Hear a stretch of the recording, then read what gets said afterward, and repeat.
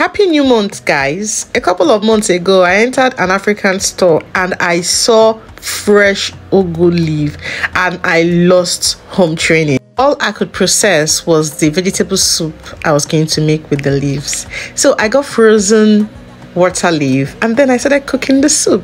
Guys, at this point I was struggling to remember the process. Like I'm just wondering, have you forgotten how to cook vegetable soup? But then I didn't give up. I continued cooking.